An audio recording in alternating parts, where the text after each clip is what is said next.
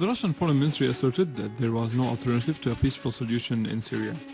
Moscow would continue its efforts with both the government and the opposition in order to overcome the crisis politically. Moscow expressed concern over the increase of the activities of al-Qaeda and other ideologically extremist groups. This would exacerbate the situation. Russian Deputy Foreign Minister Gennady Gatilov expressed his deep concern over the escalation when he met the Syrian Vice Foreign Minister Faisal al-Maqdad. The escalation was increasing the number of civilian victims, the deterioration of humanitarian situation, and the destruction of Syria's infrastructure and historical legacy. The Russian Foreign Ministry said that the main issue at present is to stop violence immediately and to start negotiations on the basis of Geneva Communique. In a related context, the Deputy Foreign Minister of Russia, Mikhail Bogdanov, asserted that the settlement of the crisis in Syria would be only political on the basis of the Geneva Communique. In an interview with Russia Today TV channel, he said Russia held deep and precise consultations with the Opposition Coordination Committee. They agreed that the basis of the settlement should be on the Geneva Communique, which was approved by the 5 permanent members of the UN Security Council. He pointed out that the negotiations and dialogue should be held between representatives of the government and the opposition groups.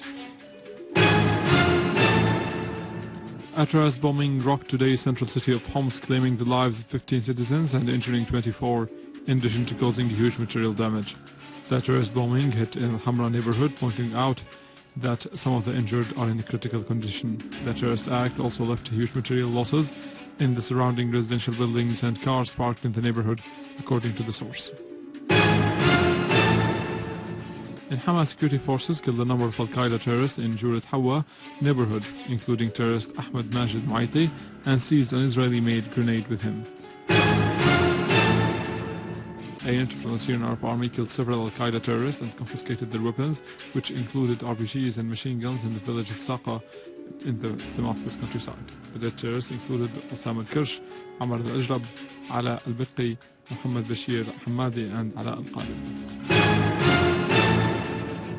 Terrorist Muhammad Jum'a al-Mansour admitted that he took part in the terrorist group in killing many citizens, attacking public utilities, killing their employees, and plundering houses in Al-Bab area in the Aleppo countryside, depending on a suspicious fatwa of sheikhs. He said that he joined a terrorist group that was financed and supplied with weapons by Dr. Muhammad As-Sayh, who is a member of the Muslim Brotherhood.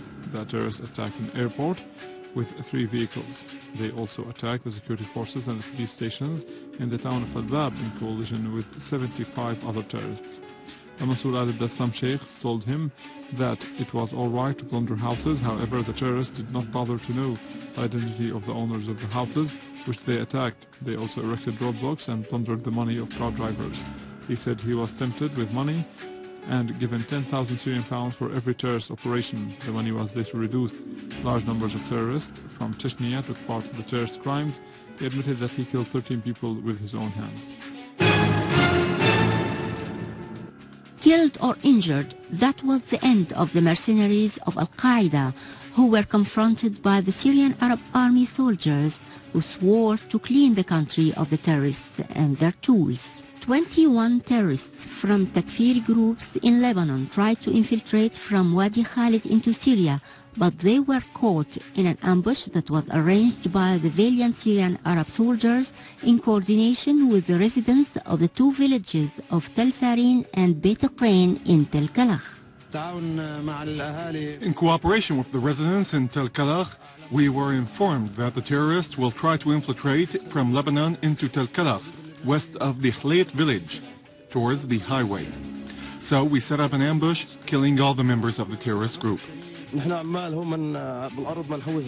We are farmers cultivating the olives. While we were working, we saw the traces of the footsteps as many people passed on the land. So we informed the authorities about this.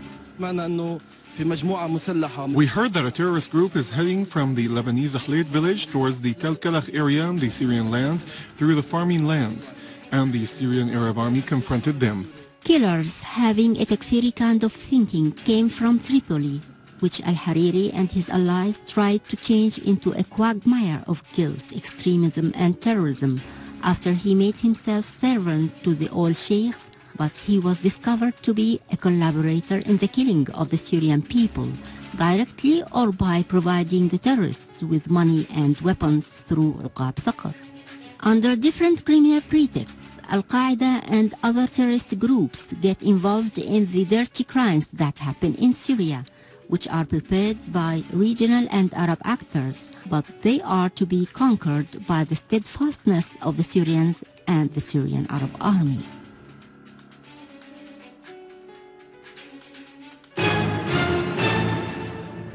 In Qatar, the verdict of life imprisonment against poet Muhammad ibn Zayd al-Jami was widely denounced in the streets. The lawyer Najib al-Nuaimi, who defended the poet, condemned this unjust verdict. He asserted that he would appeal against it. He said his client had been suffering in detention for more than a year. Amnesty International also condemned the verdict and described it as a flagrant aggression against the freedom of expression. On the other hand, hundreds of workers demonstrated in Doha, calling for their rights and freedoms and improving the conditions of their work.